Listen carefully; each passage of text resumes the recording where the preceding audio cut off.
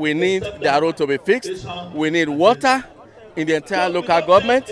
And we need the College of Education Iguben to be brought back fully to Iguben.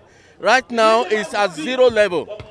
These are some of the challenges facing the agrarian communities of Ekpon, Iguben, and Ebele in Iguben Local Government Council. Here to reassure them of better days ahead is the APC candidate accompanied by the Director General of the Campaign Council, Senator Matthew Urowide. He says apart from putting modalities in place for training of teachers for secondary and technical schools, he will also influence projects to the local government. Your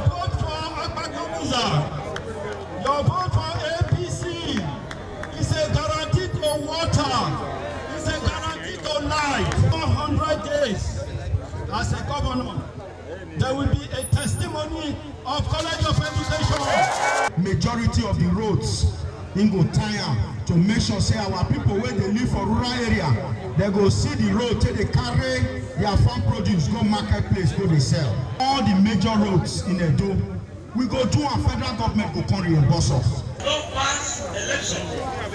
When we say you will vote for party, you vote for candidates. Because people tell you say you don't vote for them. Even him, knowing fully well is the candidate, they have to troop out to support him. It's about the passion for our people. Before he became senator, he has done so many things that has convinced us that once he becomes a governor, it's one way, he's going to perform massively. The campaign tour of the APC candidate continues in other local governments. From Iguben, Elizabeth Omoko, NTN News.